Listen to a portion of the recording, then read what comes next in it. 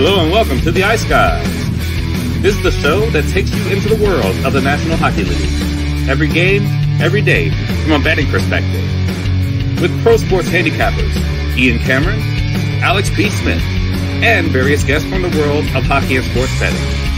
And now, here's your host, Ian Cameron. Welcome to the Ice Guys, Thursday, April the 4th. Ian Cameron. We got the whole Thursday crew back in the house. Alex B. Smith, welcome back to the show, and Matt Robinson as well, ready to break down the Thursday card. We're going to jump right into it for last night, get through the recap of what was a very entertaining Wednesday night of hockey. 5 games. Every game was entertaining in its own way, and of course it started with just fight night at the Garden last night at Madison Square Garden. Just an absolutely batshit, wild, crazy, insane beginning to Devils versus Rangers. Look, I said it on the show yesterday. It was obvious from a mile away that it was going to be a Rempe versus McDermott fight last night. We knew it was going to happen.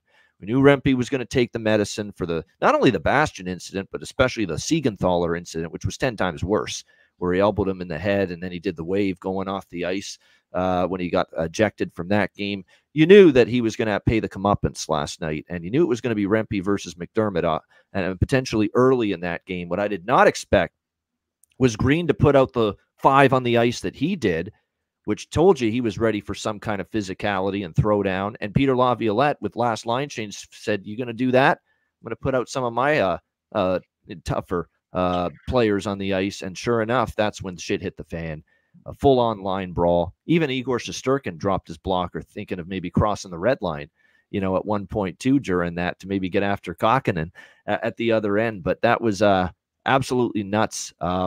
Crazy stuff. Crazy beginning to the game. And of course, at center ice, the main event of all those bouts in the first seconds of the game was, of course, Rempe and McDermott, as we expected. It was a very, very spirited fight. It was just the crowd's going nuts. You're going to get your NHL people out there, or the people that follow the sport, or people that don't follow the sport, says, "Is this what we want in our sport?" Well, sometimes the situation dictates it. And to me, you knew you were going to get Rempe McDermott. I'm glad that happened. I didn't expect, a full line brawl like that, but maybe I should have expected it, considering it's the same shit the two teams had in 2012. And sure enough, that's how it started. And then, of course, looks like we're finally ready to settle in, and we see Dawson Mercer going at it, too, in a scrap with Will Cooley, 2 young kids. Both Mercer's only in his second year, and Will Cooley is in his first year. So that was pretty cool to see, a little spontaneity there. And then they finally got down to the game itself, and Rangers had a great second period. Devils answered back, took the lead 3-2, and then the New York Rangers responded in the third, tied the game, took the lead, and eventually ended up winning that hockey game and pretty much sinking whatever faint hopes maybe the New Jersey Devils might have had in the process for the Stanley Cup playoffs with that game last night. The other games we saw last night in the NHL, like I said, a few more games than usual on a Wednesday night. Tampa with a 4-1 win against Toronto. It was one of those games where the Leafs didn't play badly, but every mistake ended up in the back of their net. Odd man rushes. The power play had opportunities for the Leafs, did not cash in. And it was one of those nights where Andrei Vasilevsky was pretty damn good in net for the Lightning. They get a 4-1 win over the Toronto Maple Leafs. No line brawls in this game, but still a very entertaining fight with Tanner Jeannot and Ryan Reeves. They went at it, Reeves getting the better of it in that game. As we know, he doesn't lose many. The LA Kings 5-2 over Seattle. That was my best bet on the show, over 5.5. It's now 3-0 to the over for the Kings without Philip Deneau, who once again did not play last night for the LA Kings. And we're noticing the defense not nearly as sharp. And, that's a big thing that we're noticing with the LA. And it could have been more than 2 goals for Seattle, if not for some good goaltending last night. But LA gets the 5 spot, and the game goes over the total. So happy to see that come through. The Vancouver Canucks with a 2-1 win against Arizona. I mean, I'm not panicking about the Canucks. People will say, "Oh, you just barely beat Arizona." Well, Arizona's tough at home.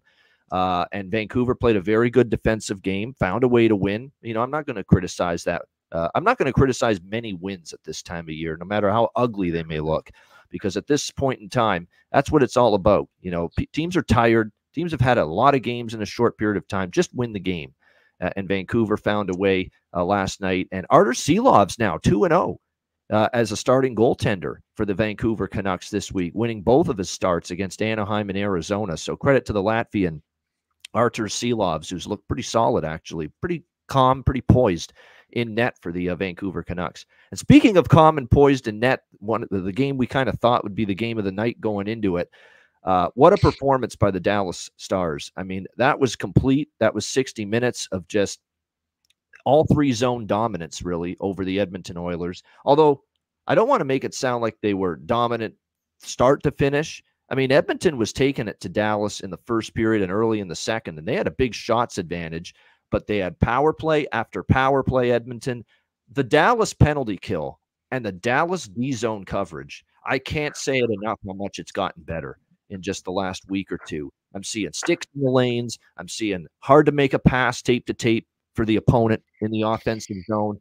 I'm seeing everybody blocking shots, everybody. The defensemen, forwards. You got to wonder if Chris Tanev's presence is rubbing off on these other players, that, hey, this guy puts his face in front of the puck, for fuck's sake. That's what he's willing to do for the hockey team. The least I can do is try to block a shot now to help the cause as well. And I think Chris Tanev's presence has done that. You'll actually look at the statistics in the block shots department for Dallas in the last 2 weeks. The block shots per game has gone up significantly. And I don't think it's a coincidence that it coincides with Chris Tanev's arrival with the team. You know, I think that kind of rubs off on. He certainly blocks a shit ton on his own, but I think it's actually filtering down to the teammates that, hey, if we want to win in the playoffs, we got to commit to that and make it tough and make it easier for our goaltender, who, by the way, last night was spectacular. If not for Jake Ottinger in the early part of that game, you know, Edmonton could have gotten at least 2 or 3, and they did hit a few posts. So there was, you know, a little of bad luck, you know, lack of puck luck for Edmonton. But I mean, Ottinger was phenomenal. He made a ton of high danger chance saves. The puck was like Velcro to Jake Ottinger last night. It stuck to him. No rebounds ever did I see off of him last night. Rebound control was just terrific from start to finish. There were no second and third chances for Edmonton, and that's where they're dangerous, when they get those loose pucks and those rebounds. There were none last night for that whole game from Jake Ottinger. He was phenomenal. And then, of course, the floodgates open for Dallas late second period. Just turnovers galore by Edmonton. What the fuck Darnell Nurse was thinking on that pinch there down the boards. Knowing that Wyatt Johnston's coming out of the box, you got to know time and situation, too. The penalty's expiring for Dallas. You got to know Johnston's coming out of the box. You pinch and you get caught. You're not getting back, and there's a guy coming out of the box that's going to join the rush and make it a big-time odd-man rush. And what was it, 4-on-1? And it ended up in the back of the net. I feel bad for Pickard. Pickard didn't play that bad. They hung him out to dry on so many goals last night, and Dallas shuts it down in the third. A complete dominant 5-0 win for the Dallas Stars. So with that in mind, we'll let Matt talk first, because I know he's been itching for this recap segment so he can wax poetic on just what a great performance that was last night by the Dallas Stars. The floor is yours, Matty. No, I mean, I don't want to reiterate too much of what you said, but obviously good to see, and always nice to see on a national TV broadcast. We talked about it, I think on Tuesday, but made it out to a bar that, you know, wouldn't traditionally have the Stars game on. So it's always nice in that setting. But then obviously for them to play well, and, you know, you mentioned block shots. I mean, they showed that clip of McDavid on the power play. Like, yeah, he's got the puck for a minute straight, but like he never gets within the house. So, you know, he's not going to score a lot of goals on good goaltenders from, you know, the wall or anything like that. So thought they played well. I think I told you last night, but that stick play Jamie Benn had, you know, 10 minutes into the game that would have tied the game. You know, Andre makes that shorthanded 2-on-0 save that, you know, would have tied the game. So I think, you know, seeing guys like Ben making those types of defensive plays, you know, at his age, he knows he's playing great hockey for his age, but his years are limited. This team has the depth. They've got the young guys. They've got the old guys. If Andre plays like that, I mean, you know, I think he is well aware that this could be his last chance at a real run. So, yeah, I, you know, love to see it. 8 in a row. Again, there were some mix and match games in there, a couple games against like San Jose and Arizona, but I mean, it's still the NHL.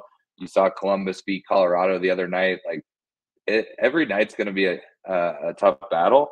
Some are worse than others, but 2 shutouts in a row and 8 in a row is definitely a good feeling this time of year. So it's great to see. No doubt. What was great to see too was Henrik Lundqvist and Jake Ottinger in the interview after the game. That was awesome. That was awesome because Jake, apparently Henrik Lundqvist was a favorite goalie to watch growing up. That's pretty cool. He got to be in the post game there, and Henrik Lundqvist saying, I love watching you play. Keep up the great work. It's fun to watch you play. I mean, you can tell Jake's just got this ear to ear grin. Like it's just like it's hitting him. Like, wow, this is pretty fucking cool. It's cool that he just shut out a team with 2 of the best offensive players in the world, and that's probably the moment he'll remember more so than the game is that interview with Lundqvist. It just shows hockey is much more than just the game. And so that was great to see. Kind of a tear breaker for you. Yeah, it was like, geez, it's getting all nice and emotional now watching that. But Henrik Lundqvist, a genuinely great dude. I mean, he really is. Yeah. Like, he's a great, like, you think he's dressed in these $1 million suits, but he doesn't have $1 million attitude. There's not a lick of, smugness or attitude in that guy. He is just down to earth superstar, and he's tremendous on television. So great to see that. Alex, what were your thoughts on last night? Yeah, well, we start with that Stars game. I mean, it was absolutely fantastic effort by them, and nice that running off this 8 in a row streak. But like I said, getting things together. We talk about this during the year, how the second half of the season, you have teams that'll find their way back in themselves in the playoffs. You have teams that'll run hot and heavy throughout the year and just kind of keep that up, but then they'll kind of rest guys and kind of take things off. Dallas is in that spot now because of the fact that they're still in that, they're in the playoffs, but trying to get that division race, trying to get home ice. They're fighting for something still. And so these are meaningful games now, and they're sharpening the sword. Playing these meaningful games and winning these games now keeps you hot and ready for the playoffs. You're not, getting a draw of a bunch of bad teams and playing some mediocre games. They were doing what they were doing at the beginning of the year, having a bunch of games go to overtime and hanging close with some bad teams. Then I would be a little worried. Now, what I'm seeing, I was willing to take a shot, and I did last night after the game. I got plus 425 on Dallas to win the West, plus 850 on them to win the Cup.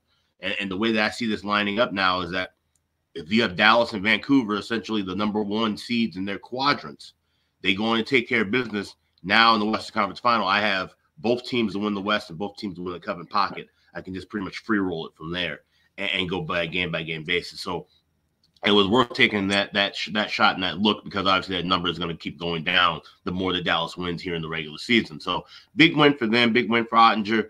Like I said, everybody looking like they're clicking in the form at the right time, where I know a lot of people are worried about Vancouver and, like I said, kind of having these sloppier wins, but not to worry about that. Like I said, Artur Silov's coming in, stepping in. That's what he's supposed to do.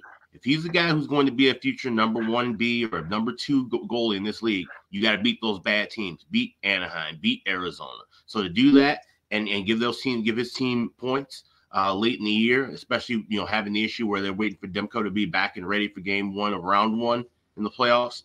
Those are solid wins in my eyes. Like I said, you can't criticize too many wins here now. It's all about getting wins however you can, getting points however you can, as we're 16 days away for the start of the playoffs.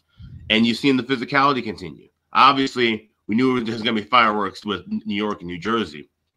Like I said, no one saw a line brawl coming. And I'm pretty sure Peter Laviolette was the one who was kind of arguing back and forth and pissed off about the line brawl, because he ends up losing Keandre Miller and Jacob Trouba. Certainly believe he would have put 2 other defensemen out there if he knew that 4 guys. He and the Rangers had way more to lose than the Devils. No doubt. Yeah. So, but resilient win for them to come back, missing those 2 guys, giving up a lead, and now coming back. I think it said the 22nd comeback win for the Rangers most of the season, with 13 comebacks in the third period. That's a mark of a team that you want to back in the playoffs right now. They're getting hot. They've been hot throughout the second half, but finding ways to win when they're down, not giving up, not letting themselves get buried, having that killer instinct to come back, take the lead, and hold on to it and get the win. Shesterkin was phenomenal in the third period, making some big-time saves. You mentioned Calvin Pickard in that Oilers game, by the way. He's still spotty. Like I said in our chat, mid-goalie doing mid things. He looked good in the first 20 minutes, but You go back to the last time they played Dallas and the time they played Dallas here, 8 goals given up in the second period.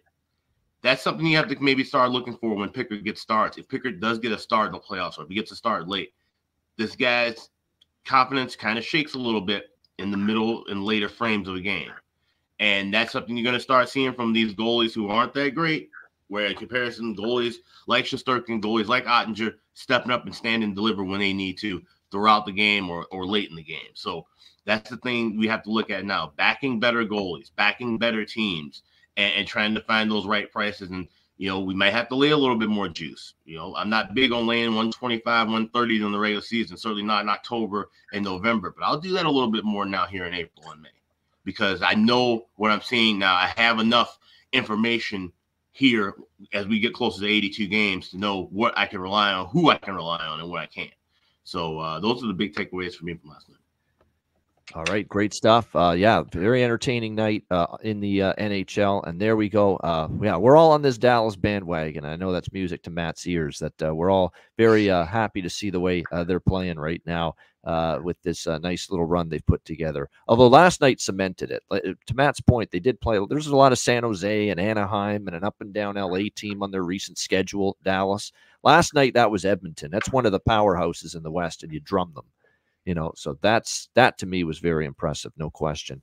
All right, let's get into this Thursday card. This Thursday card is very impressive. There's some really good matchups and important points at stake tonight across the board. We'll begin with Tampa Bay, Montreal. The Lightning minus 155, road favorites, 6.5 the total here in this game tonight. Back-to-back for the Lightning, obviously, after a 4-1 win against Toronto last night.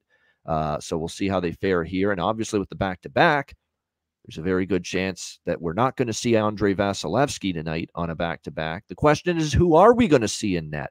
Because Jonas Johansson's been dealing with a lower body injury. He wasn't even available last night to back up Vasilevsky in the game against Toronto.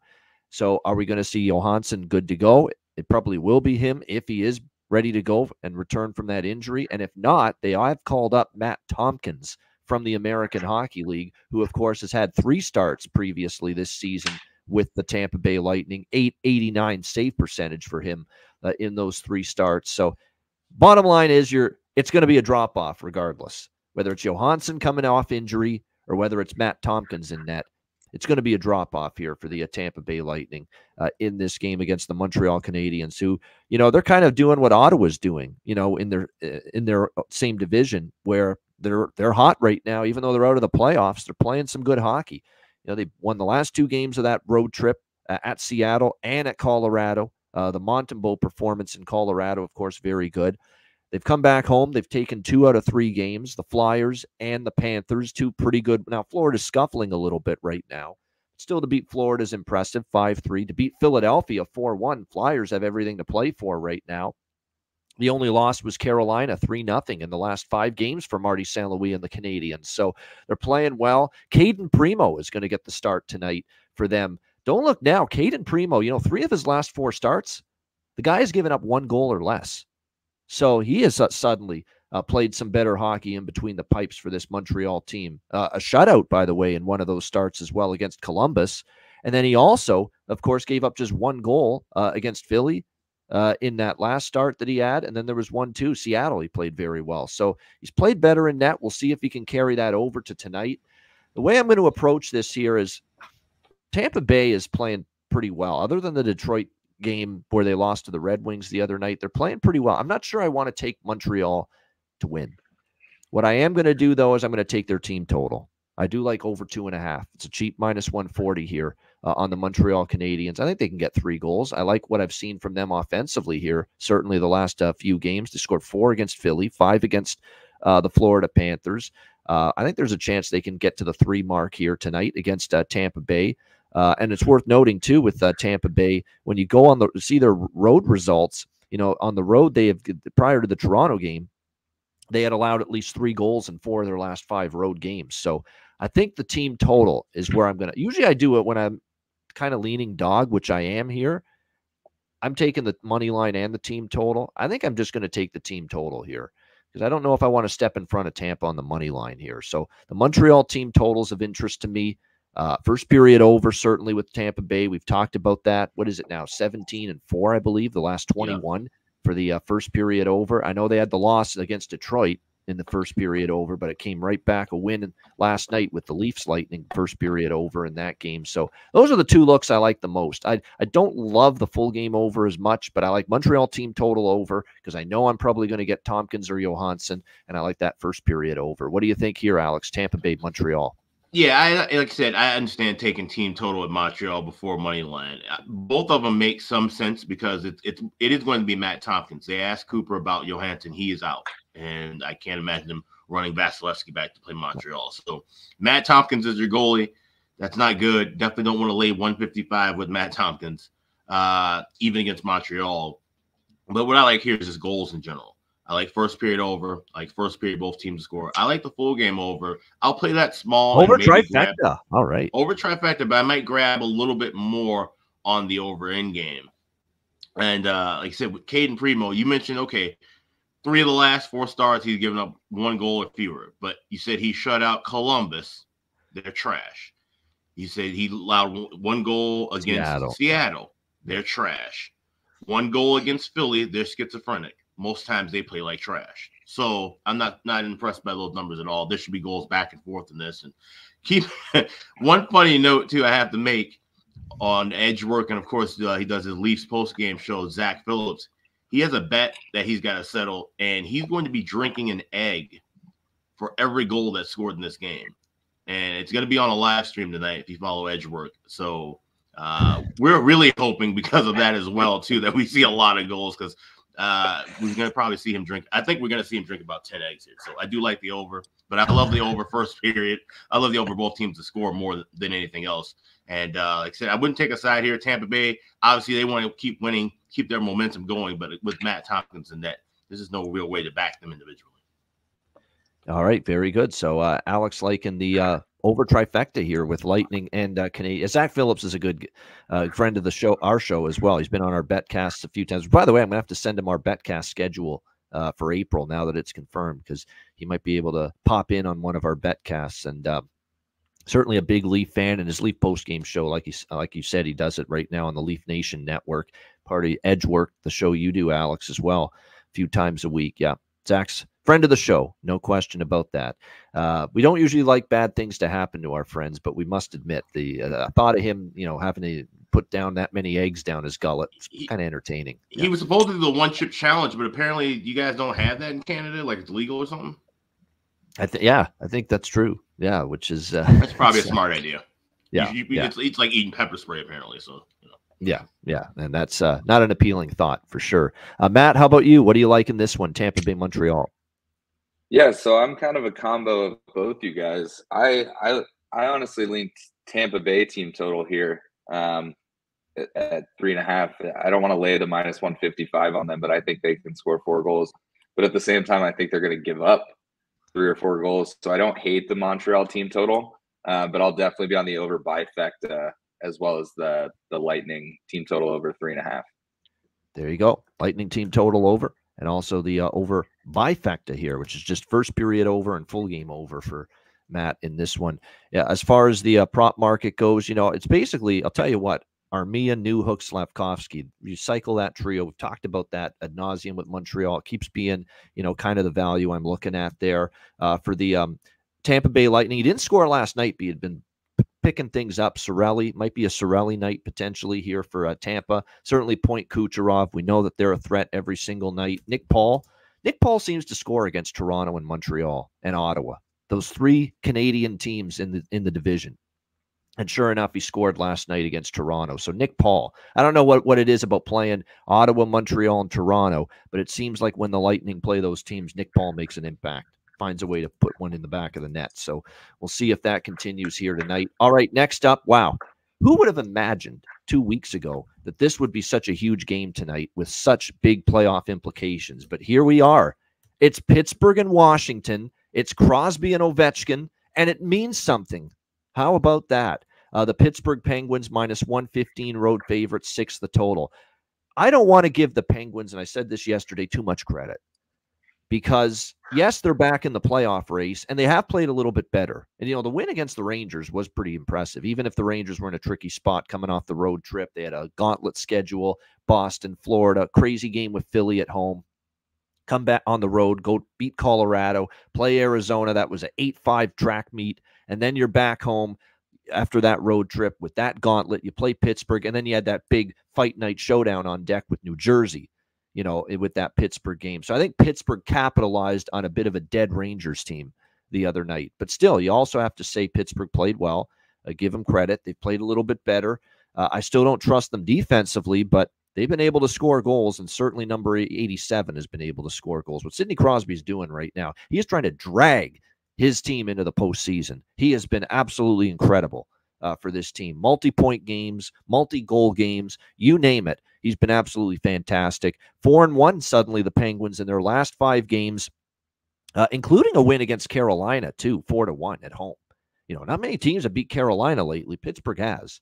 So 4 of the last 5 games, Pittsburgh's won. They've got momentum. They're 3 points behind this Washington Capitals team right now for one of the final wild card spots. So this is a huge, huge, huge opportunity for the Pittsburgh Penguins. Can they take advantage of it? On the flip side, we talk about how good form Pittsburgh's in. Can't say that about Washington all of a sudden. 3 straight losses for them against Toronto, Boston, which were 2 pretty tough opponents. You can excuse those losses. But at Buffalo, and you get drilled 6-2 in that game, they got the first goal. And then after that, it pretty much fell apart for the Washington Capitals. And more importantly here, Charlie Lindgren fell apart. And now they're stuck. Spencer Carberry's stuck because I don't know if Lindgren's how much gas he's got left in the tank. This is his most games he's played in his NHL career in a single season. You'd have zero faith in Darcy Kemper. That tells you where the confidence in Darcy Kemper is right now. It's zero. There is no confidence.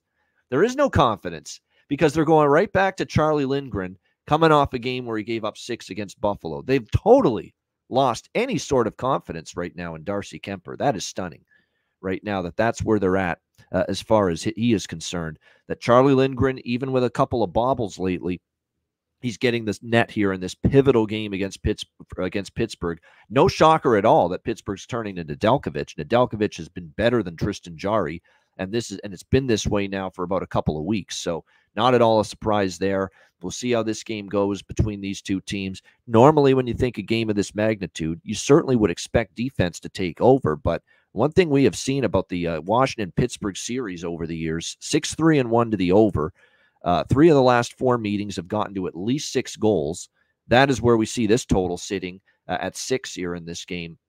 I'm going to do a little over trifecta here in this one personally. I mean, I still think Pittsburgh's kind of an over team right now. We saw their last 3 games all go over the total. 4-3 with Columbus, 5-2 with the Rangers, 6-3 with the Devils. I still don't fully trust them at the defensive end. Still can get caught. Still can have breakdowns defensively.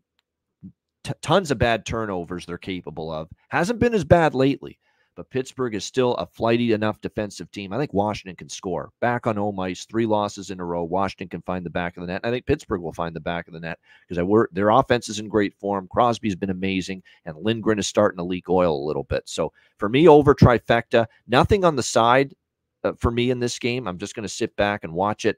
I'd lean draw, but I don't know if the price is good enough. For me, primarily the over trifecta here. Alex, what do you think here? Penguins, Capitals. Yeah, I just like the over in the first period and the full game.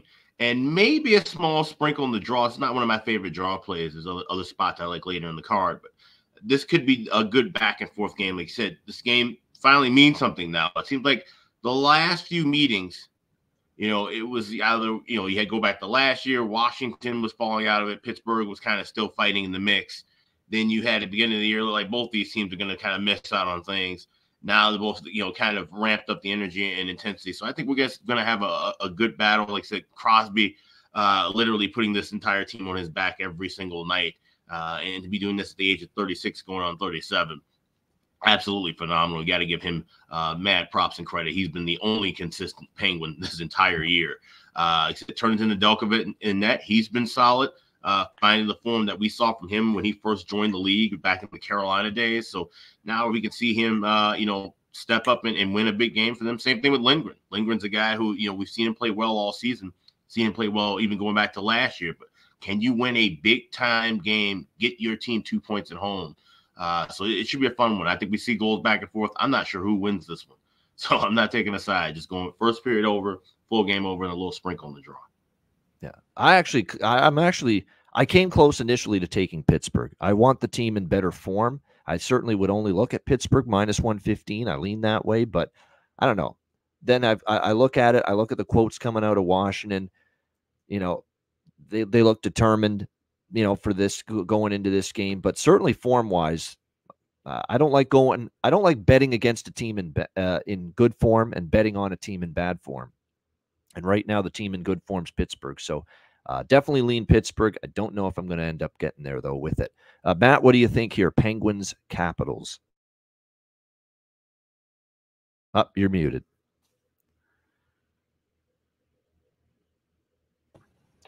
There we go. Sorry. Yeah, this is another over bifecta game for myself, but I actually got in at 5.5 minus 130 a little earlier this morning. And I know last time I was on the show was the last time these guys played on March 7th.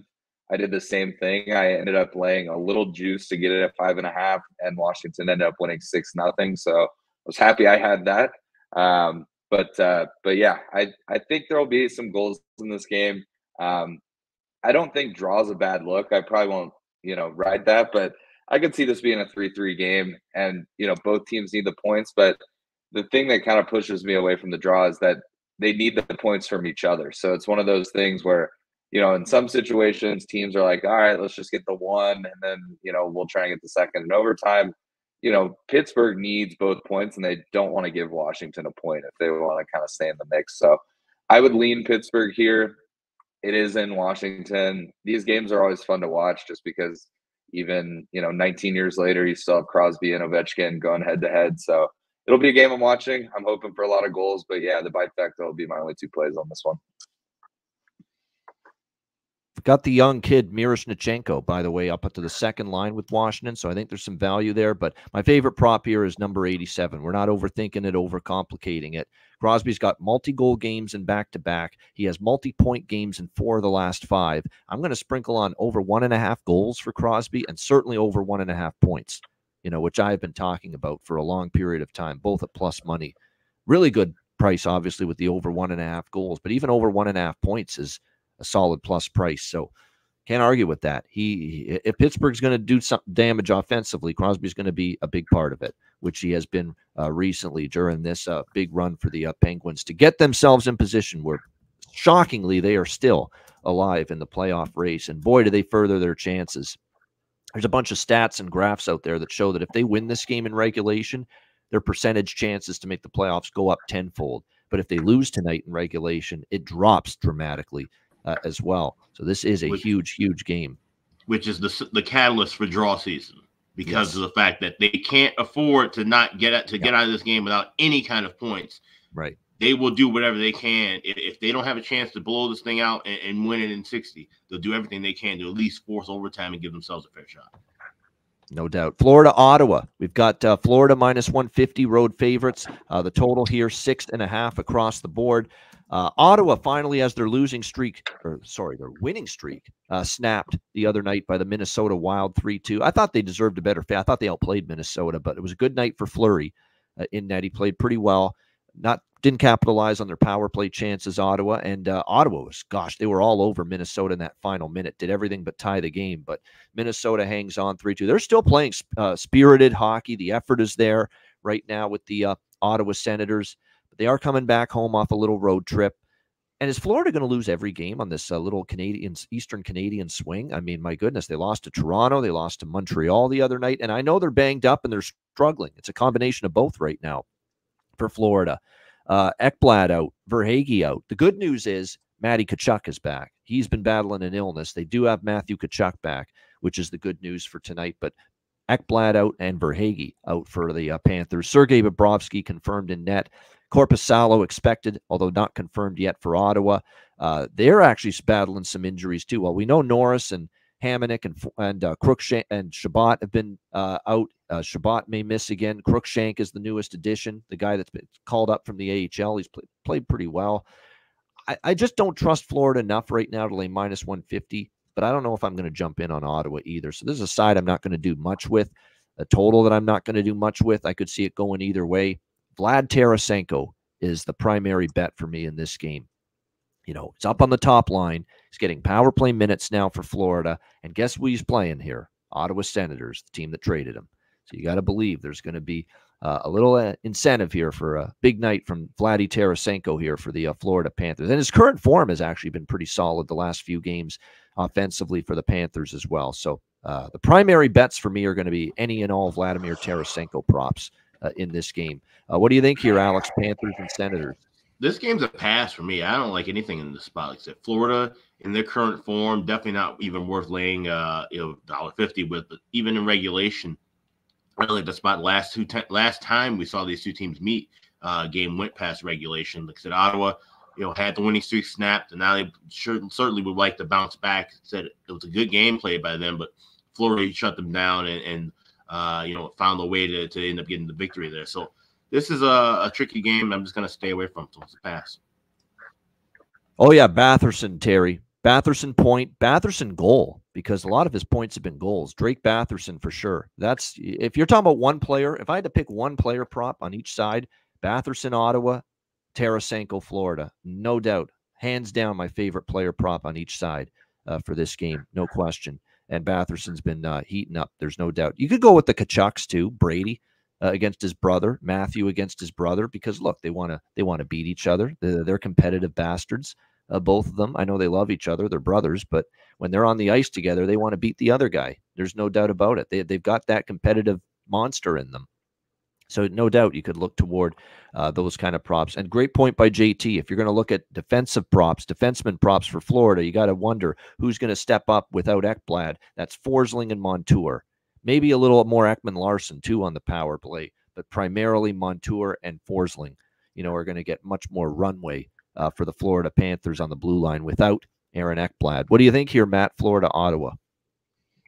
Yeah, so I like the first period over here. I think Florida obviously needs a statement, and I think Ottawa's been playing some pretty good hockey down the stretch now that the games don't matter. But I'm also on Florida team total over here. It's a good price for 3.5. I do think eventually they're going to wake up. I think defensively they're not as strong with the injuries, but I think it's going to help having Matthew Tkachuk back in the lineup.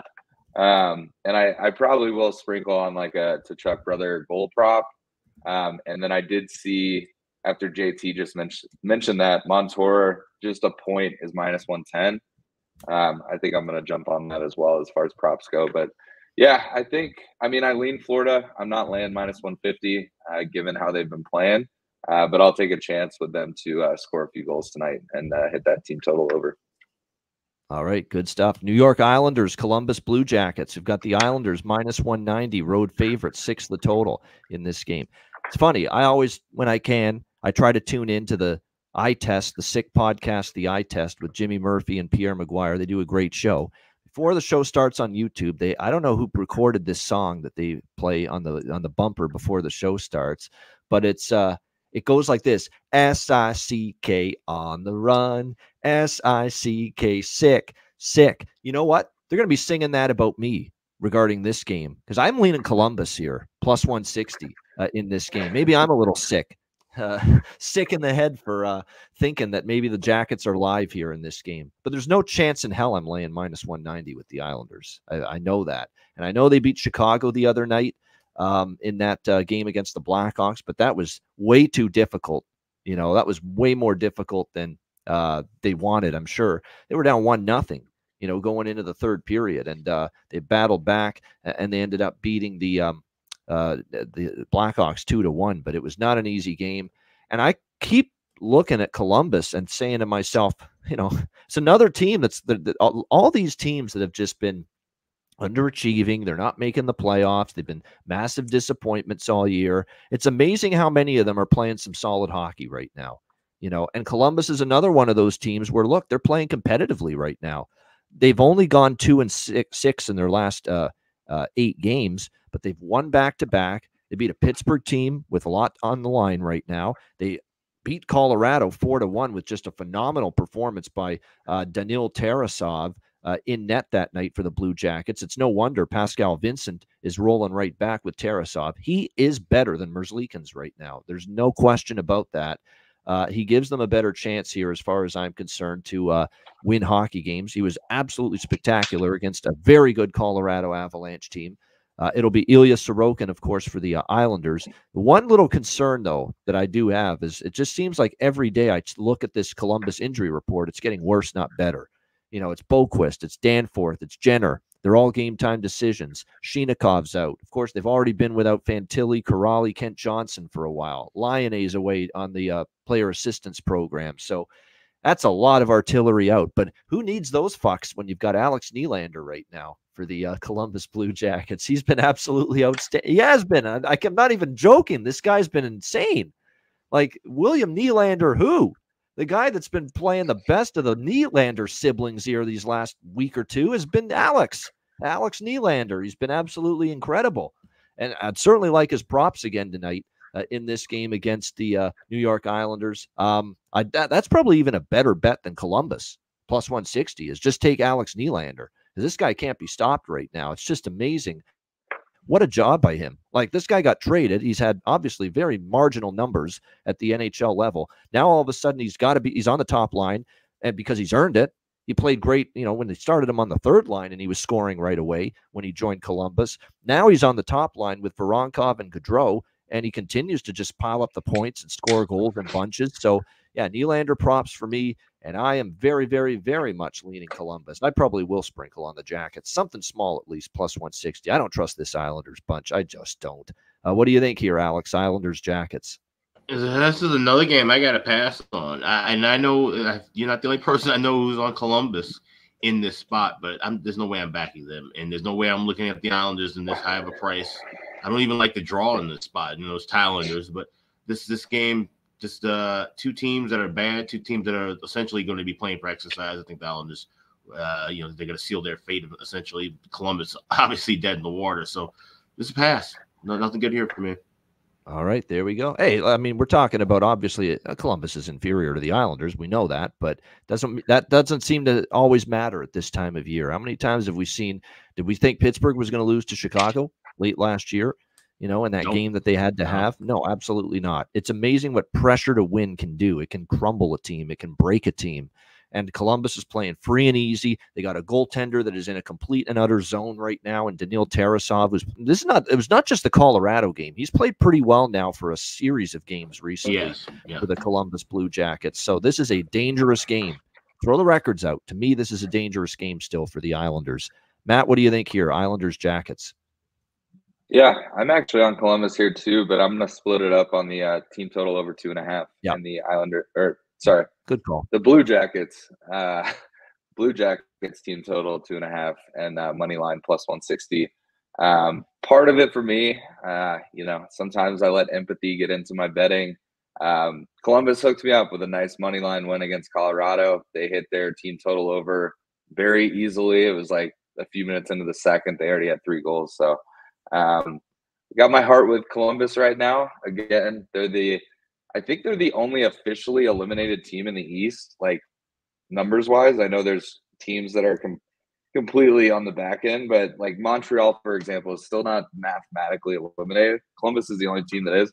They're like, fuck it. They've already got their tee times reserved for the end of April. They're out there just having a good time, and again, trying to hit some incentive bonuses.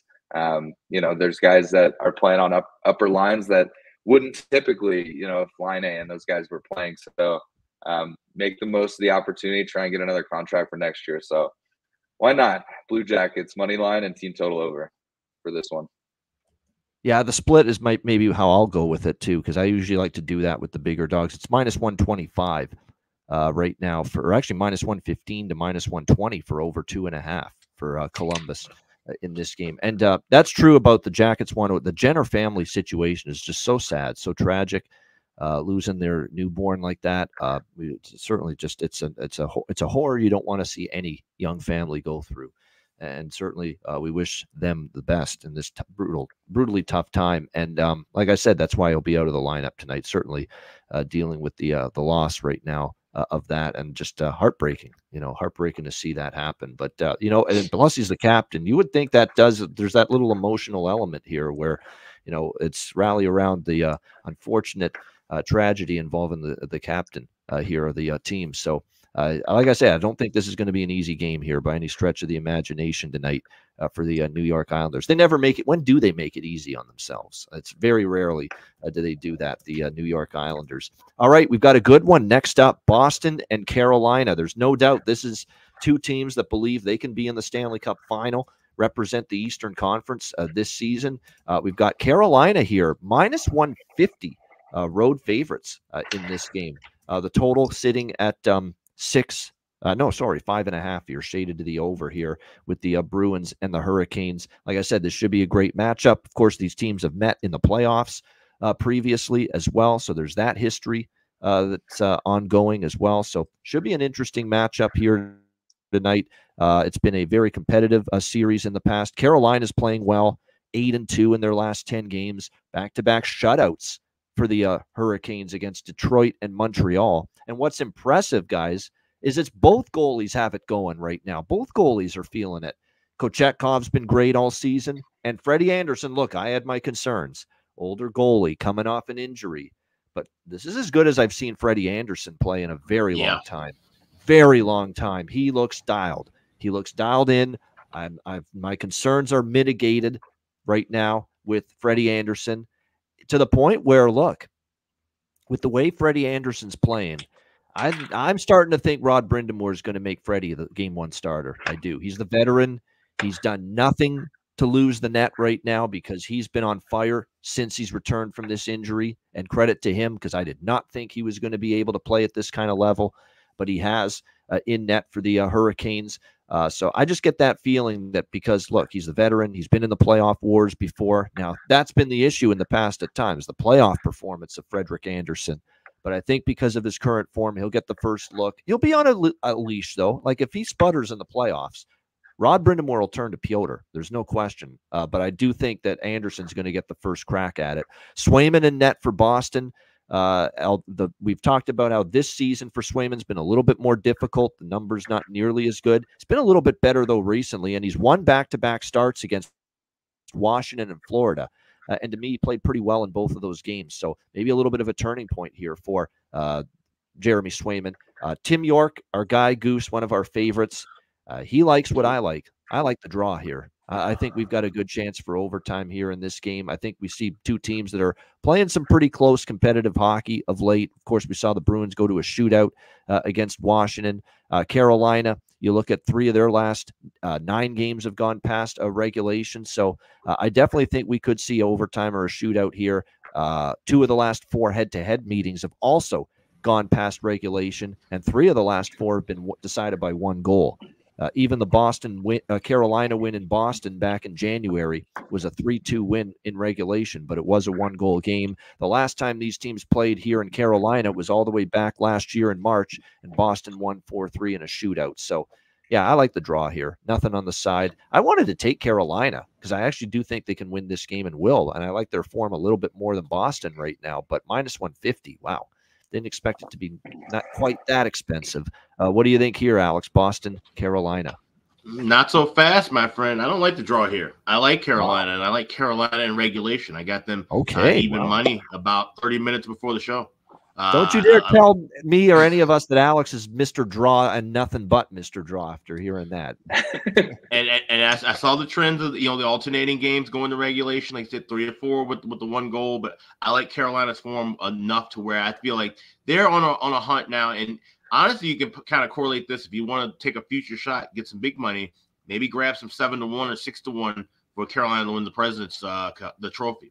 Said President's Cup, President's Trophy, but you can take a shot with that. This is not golf, damn it! This is not golf. I know it's not the cup. I know, but yeah, take a shot with them at this point, because if they win this game, that number is going to be gone. That number will probably be cut in half. So I might grab just a little bit of that in pocket. Not that I love that, but why not grab 7-1 on something that'll be 350 tomorrow based on what I think is going to happen. So I'll have a little bit of that along with Carolina. I got, like I said, even money in regulation. I don't like Boston's form either. Boston's a team I'm probably going to be fading in the first round of the playoffs, whoever they end up drawing against. And like I said, Carolina, now that they got Anderson rolling, they got Kochetkov. Like I said, ride Anderson as long as you can. If you don't, you got a guy you can call on and back up and Kochetkov moving forward. I think Carolina's in a good space right now. So they should be able to win this game in 60. So give me Canes and Reg and give me President's Trophy on Carolina. Like I said, I saw 7-1. So I'll grab a little bit of that in pocket. Yeah, Maddie rocking the head nod and the bob and weave when Alex was talking about Boston being a fade team in the first round. Kind of made me think maybe Matt's on board with that line of thinking. What do you think here, Matt? Boston, Carolina? Yeah, I'm big on Carolina in this game. I'm also on the regulation. I just got it even like 30 minutes before the show. I think even Carolina puck line's not a bad play here. I just think they're kind of a team that's trending at the right time. I think Boston, I know that they're up there in points, but I mean, maybe I'm going to be wrong and maybe it'll be opposite of last year. Maybe they'll, go on a little run, but I don't know. I think, and even given how, Florida's sort of taken a step back about 3 weeks ago, I thought they were going to be unbeatable in the playoffs. I kind of lean Carolina as the favorite to get out of the East at this point. I know it's going to be a tough road for any team. There's 5 or 6 teams that could get out of the East, and I wouldn't be shocked. But I think they're kind of the front runner for that. So I don't hate that President's Trophy bet. But yeah, as far as this game goes, I'm on Carolina money line. I may sprinkle a little on Carolina team total over 3.5 because plus 125. I like those odds. I don't think it's going to be like a 5-3 type game. So that's more just like a good value play. Maybe it's 3-1 and they get an empty net. I could see a case for the over here just because it's 5.5 and that's usually a system play for me. But I think Carolina is trying to tighten things up and gear up for the playoffs. So I think it'll be like a 3-1 type of game. And then maybe you get an empty net goal to get that team total over. But the bigger play for me here is Carolina regulation, even money. I'd be shocked if they don't win this game at home. Yeah, after what I saw, Nashville's been an over machine, and Boston and Nashville played this tight as a drum game. And with the way Carolina's shutting things down right now, yeah, 5.5's tempting to bet over, but not for me. Not doing it with the way Carolina's defending right now. And by the way, when Carolina's getting the goaltending they are now from Frederik Andersen, combined with Kochetkov, and with that blue line, for as far as defensively and goal prevention, defense and blue line and goaltending combined, nobody's better than Carolina in the East. All right, as far as that's concerned, nobody.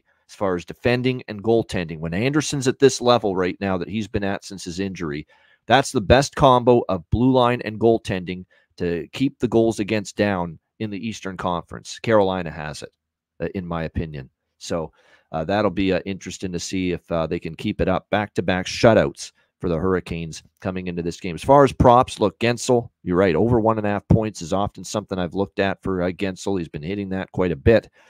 Jarvis, we've talked about him and how consistent he has been since he's been with Gensel and Aho on the top line. Martinook looks like he's up to the second line with Kuznetsov and Natchez, so maybe a little Jordan Martinook value. I think Jordan Martinook scored against Boston before, too, if I'm not mistaken. So Jordan Martinook may be worth a look. If anyone I'm going to look at for Boston as far as props, and again, it's not going to go crazy with their props because they're playing a team that's been shutting it down lately. Heinen's got value on the second line, I would say. Zaka, Coyle, Geeky, any of the centers, mostly would stick with those that group for Boston as far as player props. All right, next up, as we continue along here, we've got the Colorado Avalanche and the Minnesota Wild. Avs, a sizable road favorite here right now, minus 165. The total 6 shaded to the over in this game. Definitely not a good performance. Well, I shouldn't say not a good performance. They did have a shit ton of shots. It was not the best performance, put it that way, by Colorado. Their loss to Columbus the other night. We'll see how they fare here. Minnesota, to me, I don't want any part of them. I know they beat Ottawa, but man, they got outplayed. They got bailed out by Fleury. They could have easily lost that game to the Ottawa Senators the other night. But, minus 165 with Colorado, their road performance still concerns me enough where it's not like I'm rushing to bet Colorado here, and they do have Eustace Onanen confirmed in net. They really mean it in terms of giving Alexander Georgiev a little bit of a rest right now at this point of the season. Make sure he's fresh and ready to go for the playoffs. They also have some injuries building. Yakov Trenin, who's been good on the third line for them, is out. Big Val Nichushkin's out again for Colorado. So they do have a couple of injuries to deal with. Onanen, though, I will say this. He has been better lately. He's had 6 straight starts, in fact, where he's given up 3 goals or less. So he's been better. He's now got a 2.26 goals against, 927 save percentage on the season. So his numbers are definitely trending in the right direction here for the Colorado Avalanche. But again, we're talking about a situation where the Avalanche, on the road have been a little flighty, and we are talking minus 165. Not a price I'm overly comfortable with. I do like first period over. I do like that. I think we get Colorado trying to push pace early after the loss the other night. I don't know about the full game over. I actually do lean over Bifecta, and I probably will bet an over Bifecta here, but I think I prefer the earlier part of that look, the first period over, thinking we can get 2 goals in the opening 20 minutes tonight with the Avs and the Wild. What do you think here, Matt? Colorado, Minnesota. Yeah, this is an interesting one for me. Just given the Avs schedule, they're going to be in Edmonton tomorrow on the back-to-back after the Oilers just got, shellacked and lost an OT game in St. Louis. Edmonton's going to be looking to bounce back. So that's going to be a tough game for the Avs. I'm going to lean on Edmonton tomorrow. Hopefully the Avs are the favorites, although I don't think that'll be the case. But I don't know. I may sprinkle a little on Minnesota here. I'm also on the over by Bifecta. I think the Avs will score some goals. I think they'll come out early after that Columbus game. I think, they'll be looking to score. But I don't know. I think, Minnesota, yes, they're likely out of the playoffs, but they're not eliminated. So I know that, they're going to still try and come out and play strong. I know Hartman's still out, but yeah, I don't know. Just because of the value, if you can get it like plus 150 or better, I may sprinkle a little on Minnesota, just see if the Avs lay an egg with a road game. But yeah, I know they're looking at their schedule. They're already thinking about that Oilers game. So I think that's something to keep in mind. But yeah, over Bifecta for sure. And then I might throw a little sprinkle on Minnesota for our boy Terry in the chat. So I'm sure he'll love that.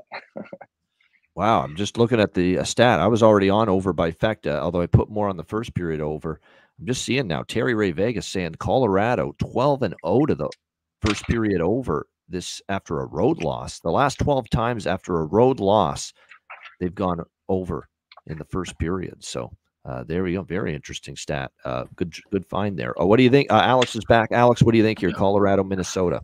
Yeah, that's a really good find. And I might grab that in game.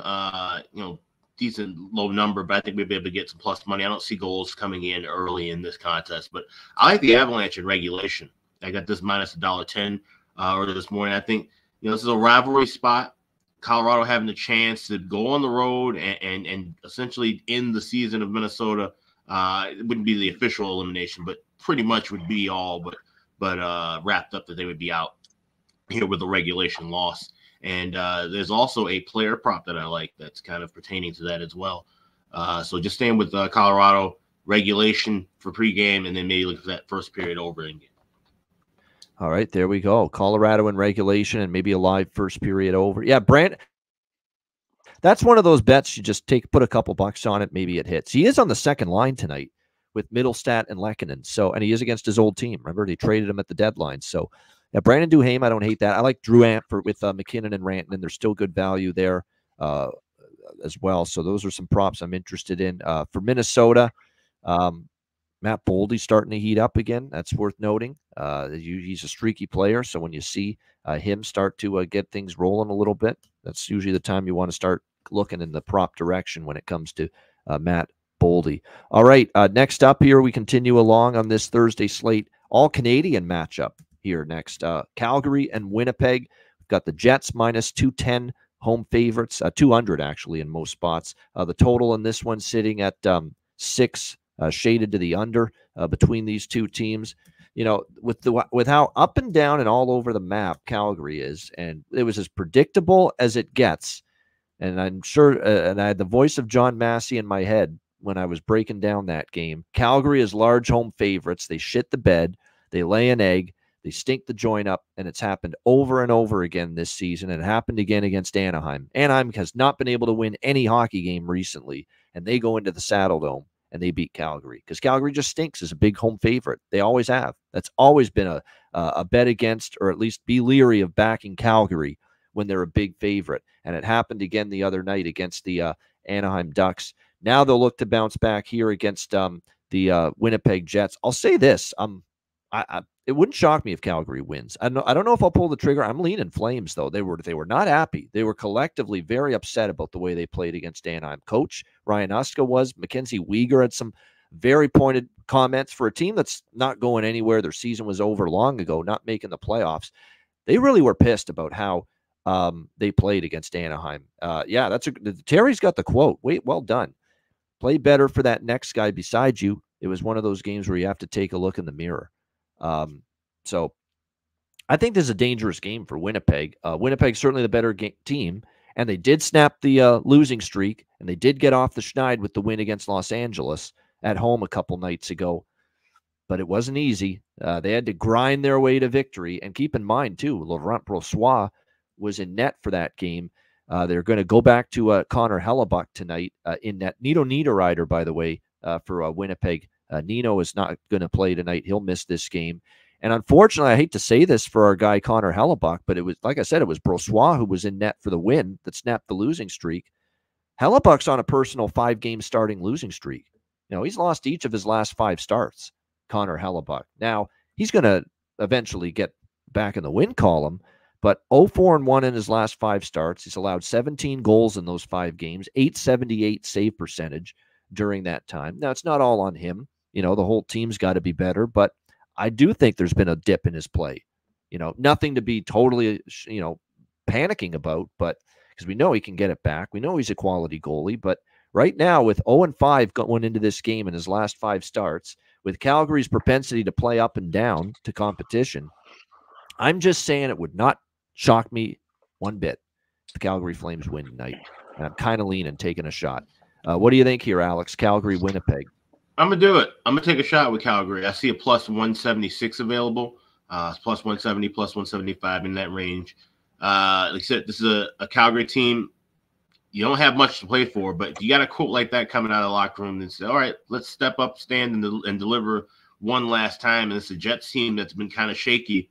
Of the 3 teams in the Central, the one team that I'm really not high on heading into the postseason is Winnipeg.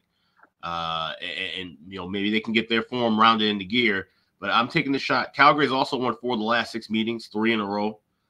We've seen goals early in the last 2 head-to-head meetings, so maybe a sprinkle with the first period over, but this is a dog worth barking on. I know everybody likes the Columbus dog. I think Calgary might be the dog of the night here, so give me that plus 1. I say plus 176 is the highest price I'm seeing. Yeah, I mean, to me, it's dubious to be trusting Winnipeg at this price range right now. And Dustin Wolf, by the way, in net for the Calgary Flames tonight. And look, they got to play better defensively, and it doesn't matter who the goalie is. And it is like they're going to have issues at times defensively, like I've talked about over and over again since Tanev and Hanifin got traded. But at the same point in time, Dustin Wolf's had his moments where he's played solid for this Calgary team, and we'll see if that can continue. Sean Monahan against Calgary. Yeah. Wolf. Yeah, he needs to shut down game for sure. Yeah, and I think he's capable of it. There's no doubt. Monahan, yes, Bailey. That's actually a very good prop. A very, very good prop here. Sean Monahan against Calgary, you would think. And he's actually been one of the Winnipeg Jets forwards that's actually still been in pretty good form, even during the rough patch for the Winnipeg Jets. So we'll see how this one plays out. What do you think here in this one, Matt? Calgary, Winnipeg. Yeah, I actually was on Calgary team total over 2.5. It's like minus 105.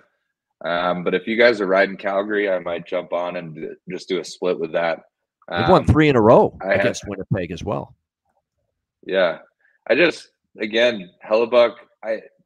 I'm not. If I'm a Winnipeg fan, I'm not paranoid. I'm not trade away Hellebuck. He'll be fine. It's just a skid, but it's one of those things, sort of like how we rode the team total over against Calgary after the Tanev and Hanifin trade. I'm going to keep riding against Hellebuck until he shows up and, has a dominant performance. So I lean Calgary here. I'm going to sprinkle a little on the plus 170, and then the other half will be on the team total over 2.5. And I could see the first period over here, so I may jump on that as well. I wasn't on it pre-show, but it's minus 120. I feel like that's a good price to maybe get 2 goals in the first. Yeah, no doubt. Look, Hellebuck too. He's given up in the last 5 starts. The opponent, now the Vegas game, he only gave up 2 because 2 of the goals were empty net goals that got it to 4. But the opponent in the last 5 Hellebuck starts, all 5 he's lost. The opponent has scored 3, 4, 4, 3, and then the 6 that the Islanders put up. So that's why that team total does look actually kind of appealing here with Calgary, just to get 3 goals, and it's over 2.5, like plus 100 even money on that Calgary team total. So this might be another good split it up if you like Calgary money line and team total on that side. Dare Hellebuck to pull his shit together, because we know he's capable of it. And that dominant outing could be right around the corner, and maybe even tonight, but let's see it. All right, St. Louis and Nashville. We've got this is a pretty important game, especially for the Blues. You've got Nashville minus 190, home favorites. The total in this game sitting at 6, shaded to the under. It was a 3-0 shutout loss. Are we getting concerned again with Nashville because they had the consecutive game point streak snapped against last week? It was against Arizona. And we've seen all of a sudden since that time, the loss to Colorado where they did have a lead, and then the floodgates opened, Avalanche bombed them, and then a 3-0 home loss to Boston the other night. So all of a sudden, whether you want to call it regression, whether you want to call it, maybe a little bit of a bubble burst theory for Nashville after just an incredible run like that, the streak getting snapped, maybe it's a little hangover here, but suddenly 3 straight losses here for this Nashville team looking to regroup. St. Louis, 5-2 in their last 7 games, 4-2, I should say, in their last 6 games. Wins against Ottawa and Minnesota on the road. They get back home. They had a 4-game homestand. They only went 2-2, but they lost a tough one to Vegas. I still don't know how they got shut out by San Jose. I still don't. I mean, and that could be the death nail for them as far as the playoffs are concerned, because they've still got a huge uphill battle to try to make it. And that could have been the nail in the coffin right there. But to their credit, we were worried about this. We said it the other day. People are throwing St. Louis in the garbage dump after getting shut out by San Jose. Watch them show up against Edmonton. And that's exactly what they did, beating the Edmonton Oilers in overtime 3-2 the other night. So we'll see how they fare in this game. They have not done well against Nashville this season. 2 games head-to-head, 13-5 for the Nashville Predators, the cumulative score in the 2 head-to-head meetings against St. Louis. So, but I'm not laying a $1.90 with Nashville right now. There's not at the moment, not in this little 3-game tailspin that they're in. Looks like as far as goaltending is concerned, Binnington for St. Louis, Saros for Nashville. You see Saros, he's played lots of hockey again this year. He was a little bit better against Boston, but still didn't get the win. Before that, we saw him give up the 4 spot to Vegas. We saw him give up 6 in the game against Arizona that they lost. So it's not been smooth sailing for UC Saros the last few times we've seen him in net either. So I think this is going to be, and especially when you look at the fact that we saw an over series history big time with these teams, 9-1 to the over, 4 straight overs. This is over bifecta for me, maybe even over trifecta that both teams can get on the board in the opening period of this game, but definitely over bifecta, might even turn it into a trifecta. And I'm leaning St. Louis at this price. Now, I don't always like buying into the must win equals will win, but I know you got a team that's got to go balls out tonight in the St. Louis Blues, and you do have a scuffling Nashville team that's taken a little bit of a step back, hit a little bit of a wall since that magical run ended. So I would lean Blues. I'll sprinkle on Blues, but I primarily like the over buy/trifecta here. Alex, what do you think? St. Louis, Nashville. Yeah, I do like the over trifecta in this spot, but I love even more than that the draw. I grabbed it plus 375 earlier at Bet Online. Shop around anything higher than 350 is definitely worth playing on. Like you said, St. Louis needing all the points they can get, trying to hang on for dear life. 3 of their last 5 games have gone past regulation. Nashville, like I said, kind of regressing a little bit, ever so slightly, but they should be in solid enough form once the playoffs get going. But they have a good back and forth game here. The over has cashed in like crazy. We're seeing 9-1 the last 10 between these two teams. So loving that over 6, loving the first period over. We've seen that cash in 3 of the last 4 Nashville games. But also liking the draw here as well. So expecting goals back and forth. So maybe take a 4-4 or 3-3 correct score in pocket as well. All right, liking the draw, and the draw pretty good price, upwards of plus 350 is what we're looking at with the draw here, Blues and Predators. Matt, what do you think here? St. Louis, Nashville. Yeah, I like the over by Fecta as well, but my biggest play here is going to be St. Louis over 2.5 goals. It's like minus 110, minus 105. I lean St. Louis, and given the price point of the money line, I might split it up now that you mentioned that. But I feel like they're going to score 3 goals in this game, so those will be that'll be my main play. I might throw a sprinkle on the money line, and then definitely on the over by Fecta. All right, good stuff. And yeah, that team total again for St. Louis, it's worth doing with the big dogs. I've said this over and over again. How many times do the big dogs lose but still go over their 2.5? It's happened a lot. It's crazy how many times you've seen that. They lose the game, but they still score 3 goals, the bigger underdog. And it's very possible here. Keep in mind, too, Nashville. Look at the allowances the last 4 games. Vegas scores 4. Arizona 8. Colorado 7. Boston 3. And 3 is good enough to cash that team total tonight for St. Louis. So, again, they've given up 3+ 4 straight games now, the Nashville Predators, to the opponent. Yeah, as far as the props, I mean, Forsberg, yes. I mean, it's just redundant now saying Forsberg, but it's so true how good he's been for St. Louis. You look at it, Neighbors has cooled off a bit, yes. Braden Shen seems to step up in these games. I've just got that funny feeling Braden Shen might score tonight. Saad's been better lately as well. And don't sleep on Toropchenko, who's now up on the top line with Buchnevich and Kyrou for St. Louis. We've talked about Alexei Toropchenko and how he's been able to get on the scoreboard a couple times. So that might be worth a look here tonight as well as far as props. All right, final game for this Thursday card. Los Angeles Kings, San Jose Sharks, LA minus 310, road favorites. 6 the total, shaded to the under here in this game. Congrats to Alex. He took Kings in regulation last night. I know he wasn't on the show, but I do know he was on that. They ended up getting the job done 5-2 against the Seattle Kraken. I was on the best bet over for the show yesterday, Seattle and LA, and it ended up going over the total.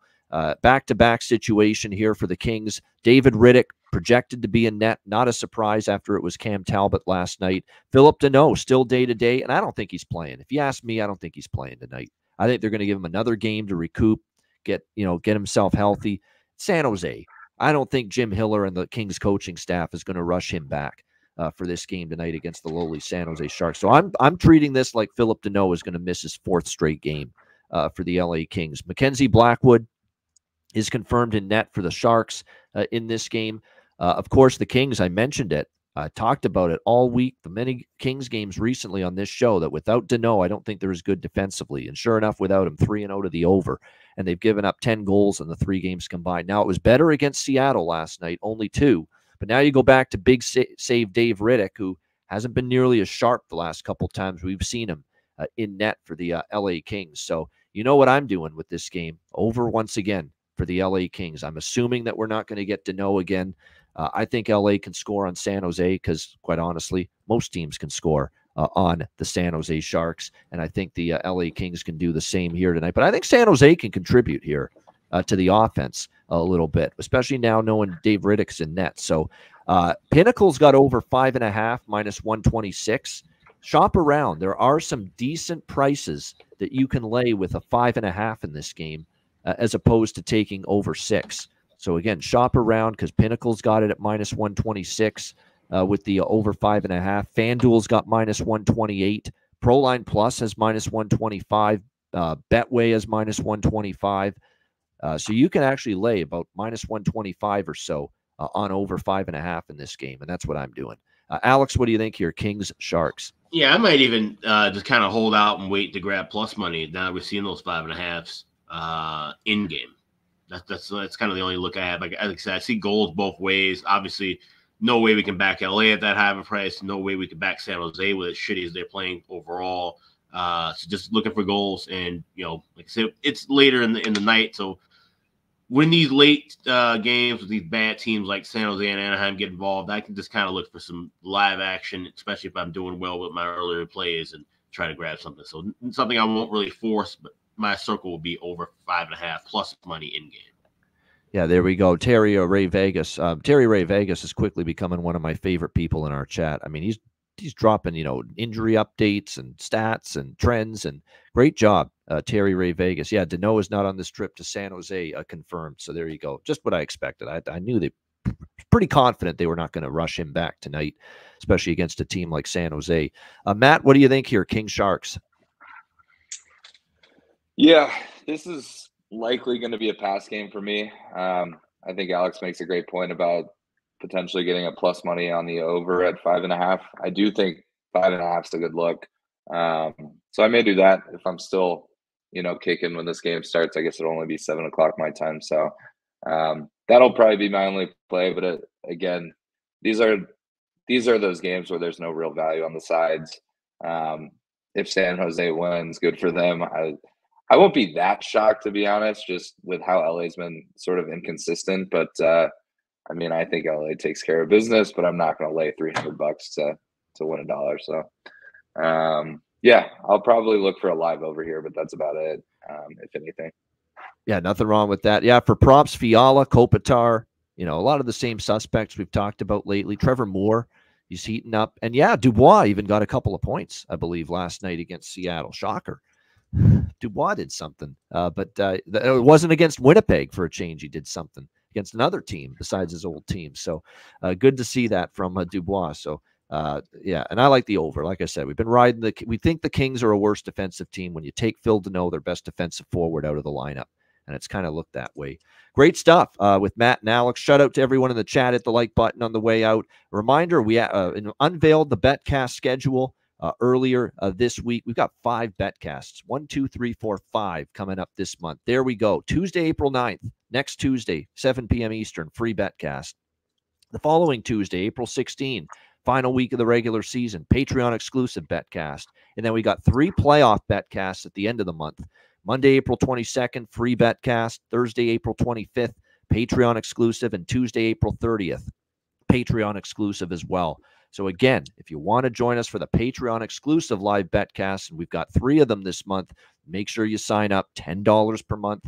Patreon.com/IceGuys, goalie charts, totals charts, bonus video content, our sides, totals, and player props each and every day posted on the page, plus the access to the Patreon exclusive live BetCast. So again, sign up now. Great time to do it. $10 per month. Patreon.com/IceGuys. And check out the Ice Guys store. 20% off all orders till Saturday. Get on that. Get some gear. Get some merch. IceGuys.myspreadshop.com. Yeah, absolutely. 3 days left to save 20% off on all your orders. Everything is in stock right now. Perfect time to get it, especially with the weather kind of changing over. Good time to get a T-shirt, maybe get a brand new cap. Grab all that right there at iceguys.myspreadshop.com. Great stuff. All right, bargain bin special tonight and best bets coming right up right after we hear from our great sponsors, Boston Hemp Inc.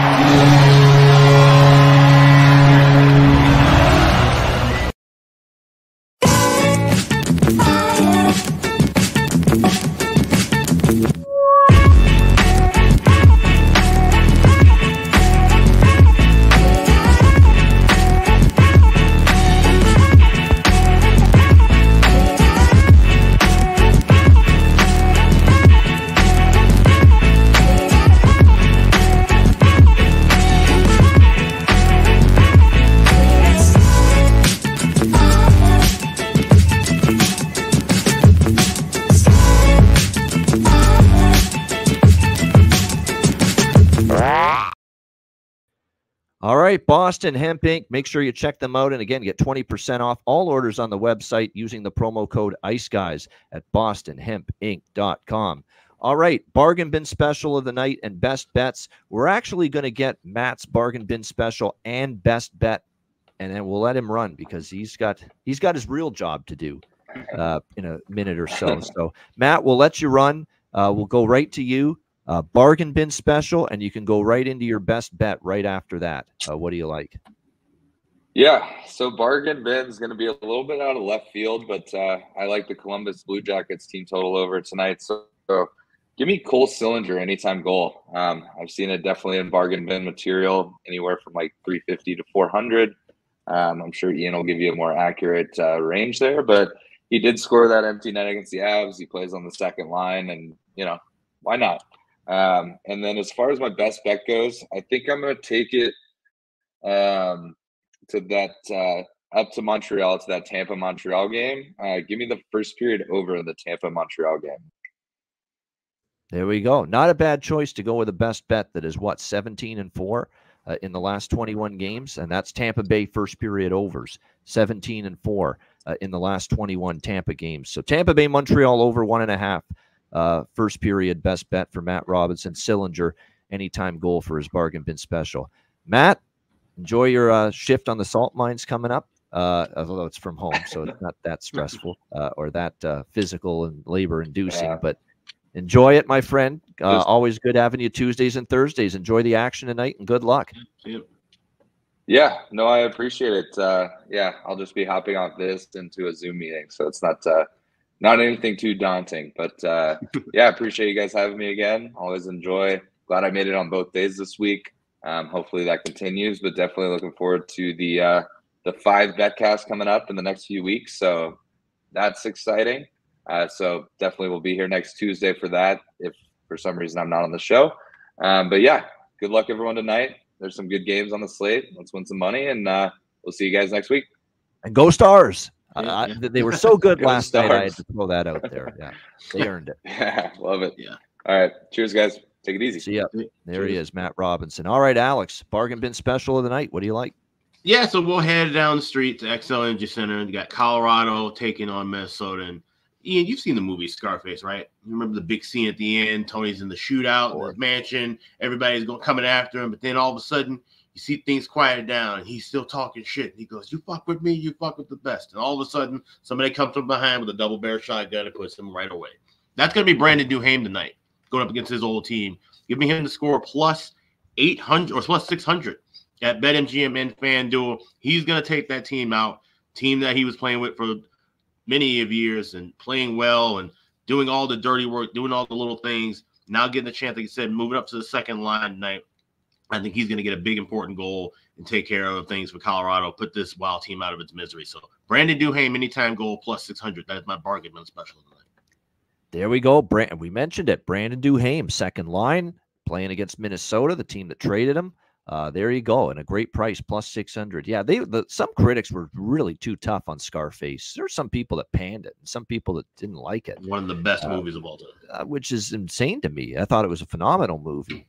In my opinion. But yeah, they're back in the day, especially there were people that were really harsh with their review and criticism of that movie. But the first edition of that movie, fun fact, quickly, the first edition of that movie had to be recut because 8 people threw up in the movie theater because there was so much blood and violence. So it was graphic. There's no doubt about that. But I thought it was still just a great movie. There's no doubt.